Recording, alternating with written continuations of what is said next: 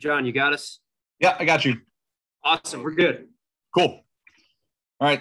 Thanks, everyone, for joining us. Joined here by Brandon Smith. If you have a question for Brandon, please use the raise hand feature. I'll call on you to unmute, and then you can ask Brandon your question. We'll start with Audrey Snyder, followed by Ben Jones. Go ahead, Audrey. Hey, Brandon. How you doing? I'm doing pretty good. How about you? I'm doing well, thank you. Wanted to start off by asking you about Rock Nation. How did that come about, and what kind of opportunities are you looking forward to with NIL?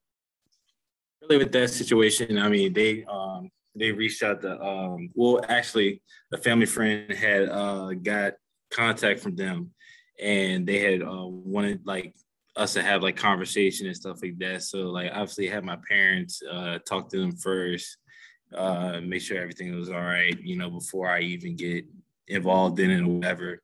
Everything checked out. They're all great people, wise people, and got in contact with them, just basically had general conversation, and then next thing you know, we're here. As far as that second part of your question, I mean, for the most part, it's just mainly looking like not only for like as in like right now, but also business stuff. It's like as far as like real world type situations and stuff. Like everything is more than just what we got going on now, and just me learning from them as far as like the business aspect of everything, and having the many different connections and stuff like that. As far as the people that I'm talking to, it's just a really great opportunity. Hey, Ben Jones, and then Tyler Donahue. Go ahead, Ben. Brandon, I kind of want to follow up on that a little bit because Audrey stole my question. What is it like to go from not having these opportunities last year to having to navigate, I know that Rock Nation is not relatively new at this point, but, just to kind of deal with, the business side of things, the personal brand side of things, the fact that you can make money now that you couldn't before. I mean, how do you kind of go from point A to point B, figuring out how to navigate that?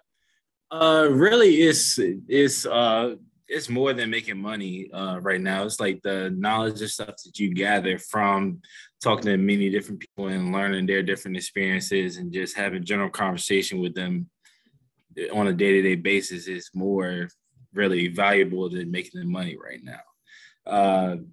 As far as, can you repeat like the second part of your question? Can you repeat the second part? Yeah, I had to get unmuted. I mean, just that's that much more on your plate as a student athlete. What is it like to kind of, who do you lean on for advice in that area? How do you kind of navigate, the ability to do all of these things, even if it's just about business decisions or advice down the road? That's just that much more you have to deal with. How do you do that? How do you deal with it? Really, as far as like spare time and having to deal with many different things, it's really based on how I spend my time and stuff like that. Like I know some things as far as like, school, football, family, and stuff like that, like holds like a higher expectation or whatever. But for the most part, it's not really a hassle like dealing with that type of stuff, to be honest with you.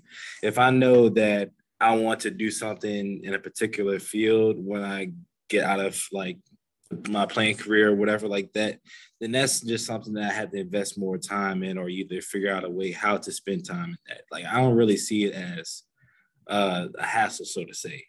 And I also have like my cousin, he goes to law school at Penn State. He lives with me. I got my parents and other mentors and support systems that help me as well. And we ping pong ideas off each other, as well as talking back and forth with Rock Nation. So it's an all group effort, and I'm not really going through this thing alone. Okay, Tyler Donahue, followed by Daniel Gallen. Go ahead, Tyler. Hey, Brandon, congrats on the NIL opportunities. Do want to talk about football, what we saw on the practice field today. We haven't gotten a bunch of opportunities to see you guys in action as a whole defense. Can you describe what you're seeing when that and in a factor for you guys and up front? Really, Jesse, he brings a lot to the table as far as the mic position, will position, and now going forward, the defensive end position. He's very knowledgeable. He knows exactly what he's talking about. He's a great player. He's a leader in our room and even a leader in the defensive line room. And really, there's a lot that he brings to the table on the field and off the field with his knowledge.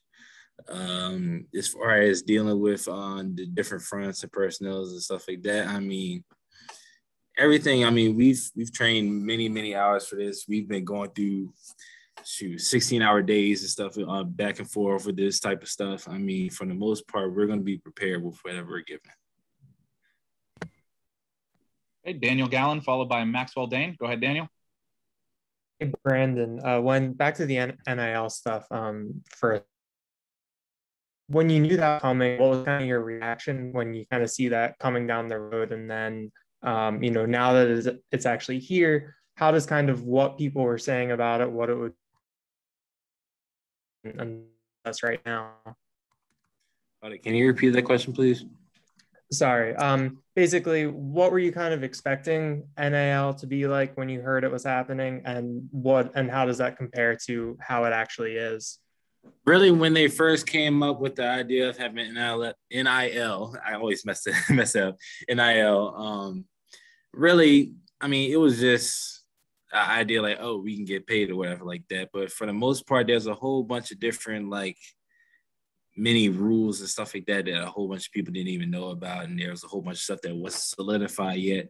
So I knew it was kind of going to be like one of those things where it's just going to just be scot-free. As far as the way I've been dealing with it or whatever, I've been more so on the path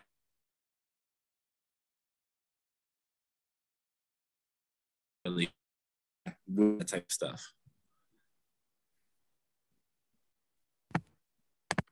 Hey, Maxwell Dane, go ahead, and followed by Audrey Snyder. Hey, Brandon, how are you? I'm doing good.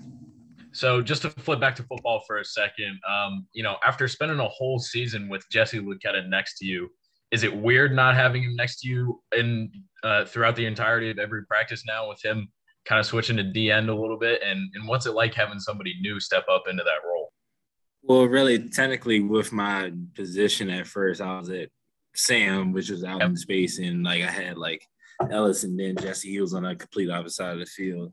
So I mean, he really wasn't, beside me to standpoint. Towards the end of the season, he was, when we were mixing and matching different combinations. But for the most part,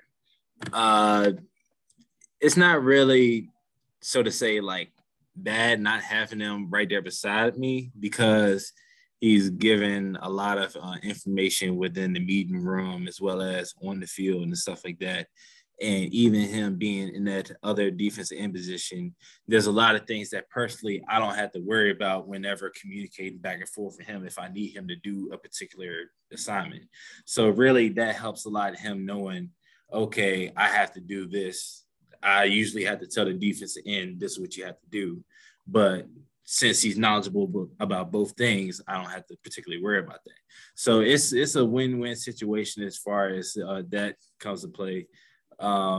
There's going to be certain situations and times where he may be at will or whatever like that, but still that's out of my hands, out of my control. Brandon, I wanted to ask you, who's made the most impressive play so far this camp? Who on the defense has stood out, and also how is Curtis Jacobs been adapting to that bigger role that he's getting ready for? Really, as far as the playmaking thing, we have a whole bunch of playmakers on the defense, as far as not only our defensive linemen, linebackers, and secondary. There's not really one particular person or play that I can really point out that was spectacular or anything like that, because there just been so many recently.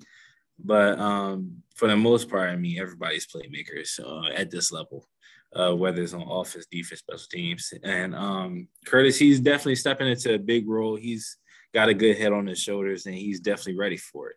There's still certain situations where he'll ask me, hey, would you do this, or am I right doing this? And most of the time when he's basically saying when he's going to do this, it works out. And even I learned from my mistakes that I made in the past with that. So, I mean, for the most part, I mean, he has a good head on his shoulders. He's smart. He's learning. He's asking many questions to myself and Coach Pry, and he's just going to be he's going to be good in that position. David, if you got a quick one, go ahead and jump in. Sure. Hey, Brandon. I just wanted to ask you, I think you guys were in Beaver Stadium last Sunday. I'm just wondering, what that was like and what you thought of that. Thanks. I mean, it was great to be back home. I'll call it home because, I mean, it's basically our home. I mean, we got to protect it whenever we go in it or any opponents or anything like that. But it was great being back and great being in the atmosphere again. And really, you got that.